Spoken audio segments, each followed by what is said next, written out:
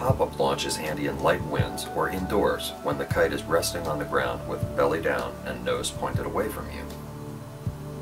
With the kite on the ground, belly down and nose away from you, a short, sharp tug on both lines will cause the kite to pop up and backwards a few feet into the air. Take up the slack and then use a gentle pull on one line to pull the nose around 180 degrees and into flying position. The key is the very quick, sharp tug that only pulls an inch of line. Start with slack lines, use quick wrists, and the instant the lines come taut, your tug should be done. Just after the tug, be ready to take up slack with a quick move backwards as the kite backs up towards you.